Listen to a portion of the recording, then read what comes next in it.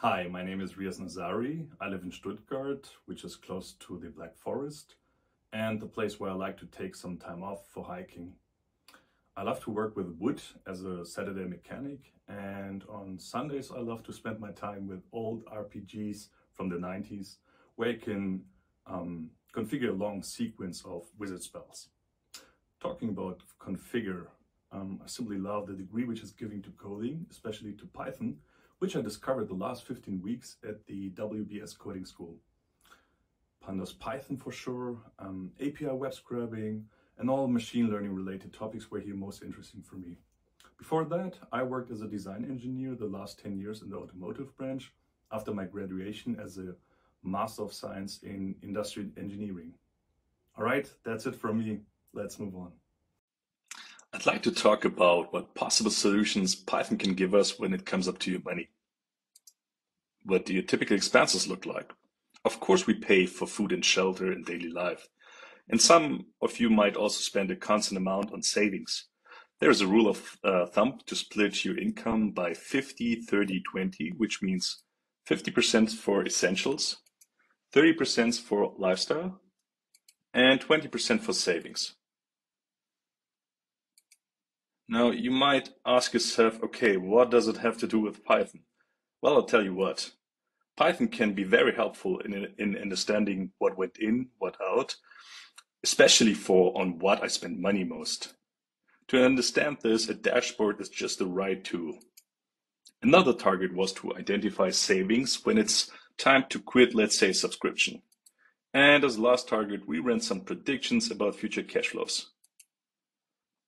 So how did we tackle these targets? We started with using made-up transactions and categorized them. Then we filtered out irregularities since we wanted to understand what are our normal and recurrent transactions. So first we filtered out the one-timer, as you all know them, like refunds or for wrong parking. And in the second step, we looked at basic statistical graphs such as the box plot of your expenses, which can be pretty dispersed.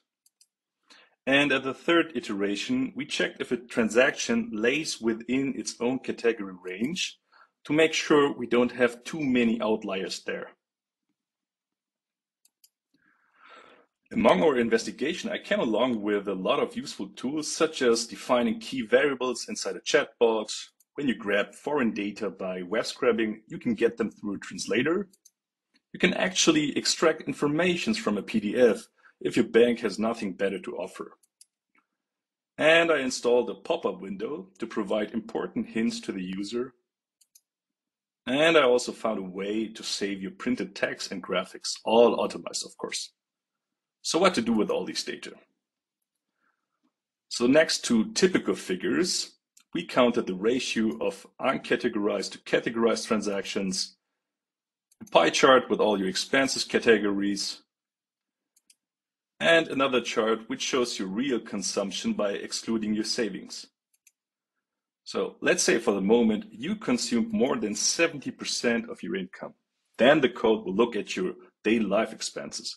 If they're also too high, the computer will find the subcategory with the highest cost and suggest you to make there some cuts as a saving measure.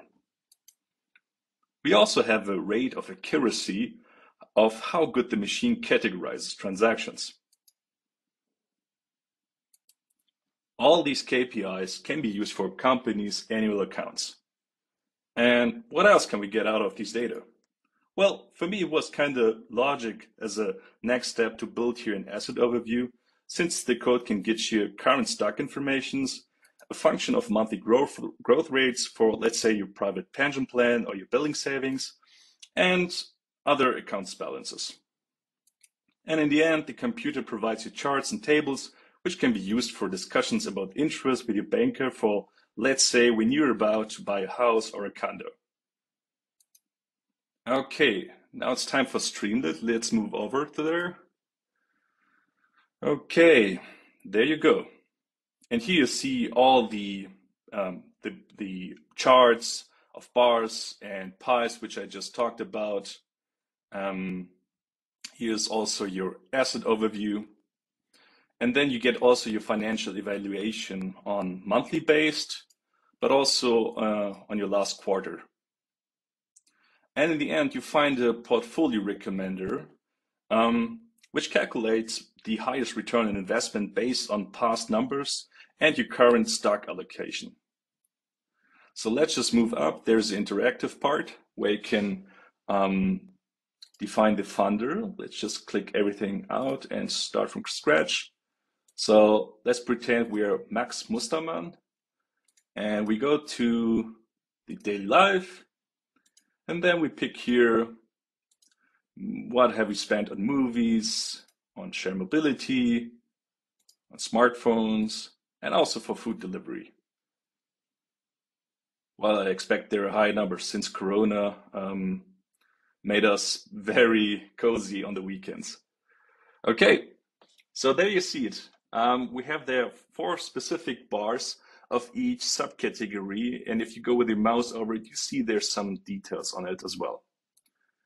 So some might say, oh, I thought I quit the subscription, but apparently I did not. Won't happen again, not on my watch, if you use these codes. And that's it. Thank you very much for your time.